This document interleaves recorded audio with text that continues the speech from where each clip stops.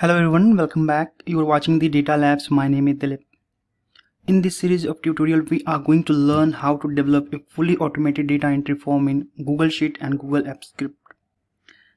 And this series has 4 different parts, and we have already covered the first part, that is, designing the user interface, validating the inputs, and transferring the data from user form to Google Sheet. Okay. So this is the second part of the tutorial where we will learn to write the Google function or Google Apps Script function to add search feature in this project. So let's move to the demo file which I have already developed and see what we have already covered in the first part of the tutorial. Okay, so this is the data entry form which I developed in the first part of tutorial, and as of now we have covered the form designing, buttons, drop downs, and writing the code to validate and to transfer the data. So let's move to the script Google script window. So just click on tools and script editor. And in this employee data entry form script, you can see that we have already covered or written a function that is called validate entry, and the second function is to submit the data, basically to transfer the data from user form to Google database worksheet. Okay, so let's write new function over here. So let's put comment over here and then function to search the record. Okay, let's declare a function. So function, then a space, and then we need to give the function name.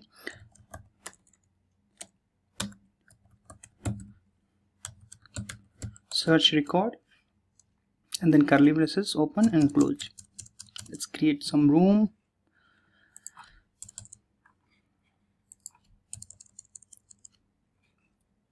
Okay, so here we need to declare a variable and set with the active Google Sheet reference, basically. So we will refer this employee data entry form. So let's put comment over here.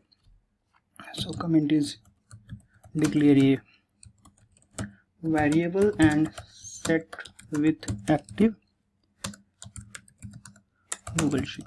Okay, so let's declare a variable. So variable would be start with var keyword, and then we need to provide the variable name. So the variable name would be my in Google Sheet, and here we are going to set with a spreadsheet, like a spreadsheet app dot get active spreadsheet. Okay, and then open bracket, close bracket, and then semicolon. Now we need to declare one more variable where we will assign the reference of user form. So let's put comment here, declare a variable and set with the user form reference. Okay, so let's start with declaring a variable. So with var keyword and then sh user form, and we need to give the reference of user form which is available in my Google Sheet. So my Google Sheet dot get sheet by name, and here we need to provide the name of user form. So let's user form, form. Okay, let's put semicolon to break this line, and we need one more variable to reference the database worksheet, basically. So let's put the comment here, declare a variable and set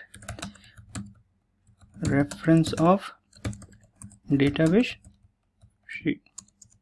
So var and data sheet, and equal to again my Google Sheet dot get sheet by name, and here we need to pass the worksheet name. So the worksheet name is database. Okay, let's put semicolon to break the line. Now we need to declare a variable to hold the value which we are going to search. So for that we need to declare a variable for a string type. So var, let's give the name as str, and the value is available in the C4. So let me show you.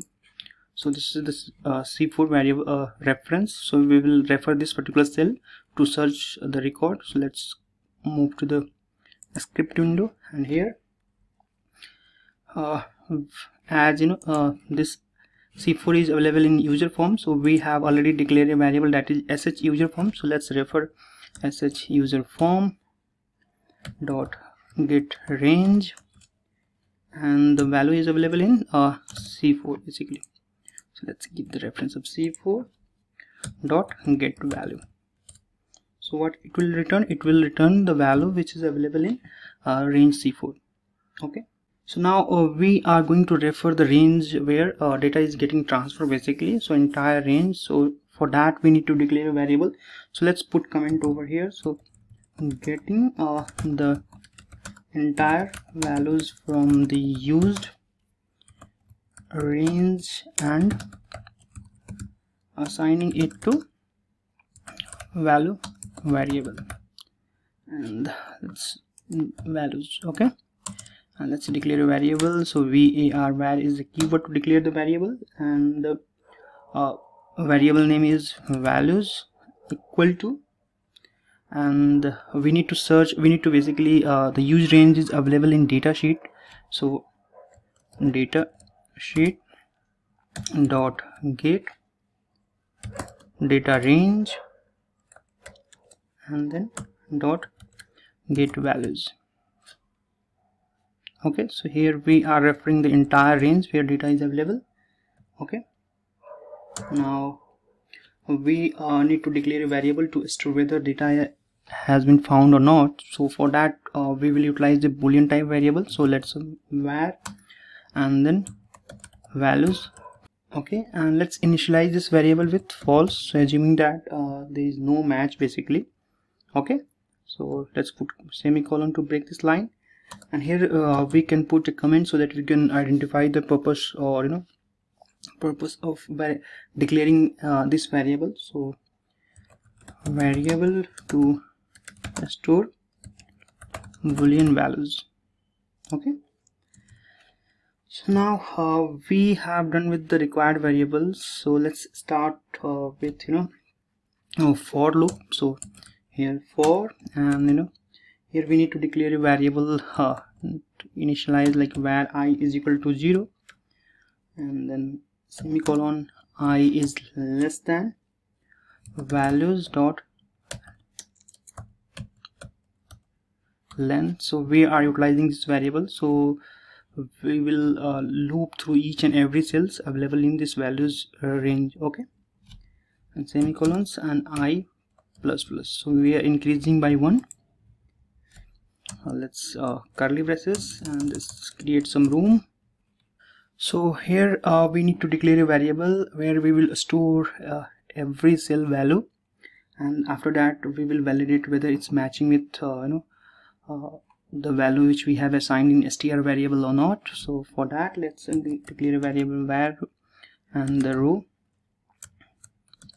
value is equal to values, and then here, just because the value is array, it contains a lot of, you know, cells, so here we need to pass I. So we are referring the first cell. So let's put comment here. So declare a variable and storing the value. Okay, so let's start writing the code, basically if condition to match whether the row value, the value available in row value is matching with str or not. Okay, so let's put comment here,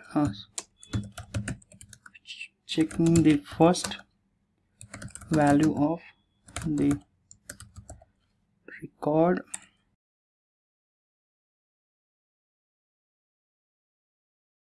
So let's start with if statement, and here we need to match, you know, so it's a row value, and just because it's array, then 0. So here we are referring, you know, so 0 is equal to this variable, the str, where we have assigned the C4 values.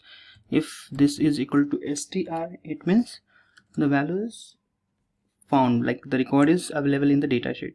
Okay, so let's write the code here to assign the found record in this range, like employee ID, employee name, and all this. So sh user form dot get range, and the range is we need to start with the C7 dot set value, and here row value, and just need to pass 0 because 0 is like employee ID is available in the first cell of that array. Okay, let's put semicolon. So this is for basically here C7 is for employee ID, that's C9, C11, C13, 15 and 70. So we need to increase by 2 basically. So let's copy this and paste it for employee name, so it's gender, for email ID, so department and address. Okay, so let's increase this the column the row number basically. So C7 then C9, and then it will become C11, then 13, and then 15, and then C17. So let's C17. Okay, now we need to increase the array element by 1 basically. So first would be employee ID, then name, like that. So it's 2, 3, 4 and 5.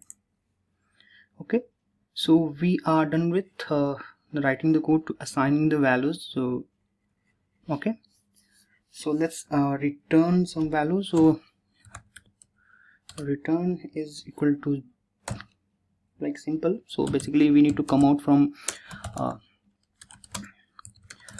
this this loop basically, or maybe you can say that search function. So loop. So once value will get found, then we need to come out from this for loop. Okay, so let's close this for loop.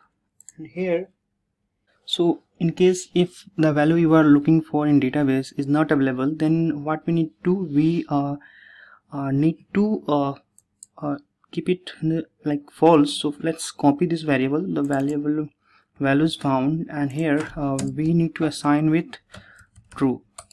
It means the value is available in database, and if this particular if a statement will not be true basically, so what it will do, it will keep the values found as false.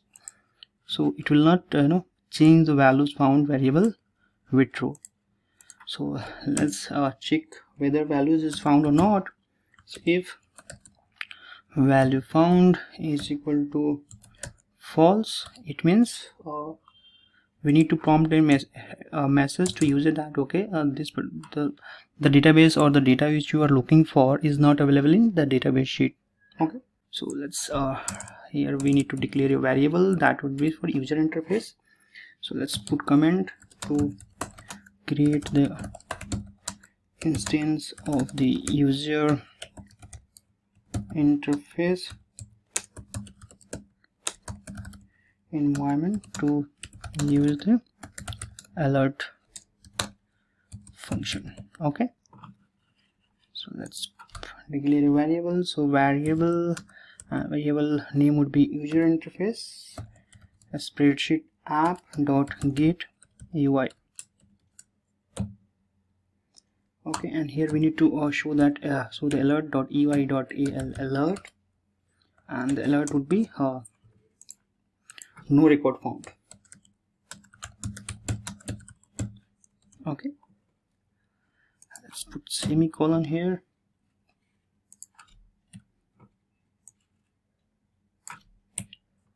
So we are done with creating the search function, and here we will utilize the search function so on like employee data entry form. So let's copy this name and go to the employee data entry form, and what we need to do, we need to assign that search function script on this search button. So let's click on search and then click on triple dots available to the right side, and then assign script, and then copy paste the name which we have already copied, the search record, and click on OK.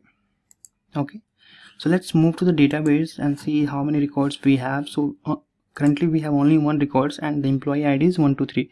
So let's move to the user form and let's put 123 as employee ID, and let's click on search. A script function search record could not be found. Okay, I think we need to save this. Okay, so let's save this project, and so you can see that it's showing syntax error, unexpected token. I think we have extra curly braces, so let's go to the line number 2 to 3. So I think we have an extra line of code here, basically the curly braces. Now let's save this. So it seems everything is okay. Now let's move to the form here and let's click on search. So here you can see that the search function is working perfectly in our project. So this is all about the second part of tutorial where we learned how to create a function to search the record basis on the entry or values passed by user.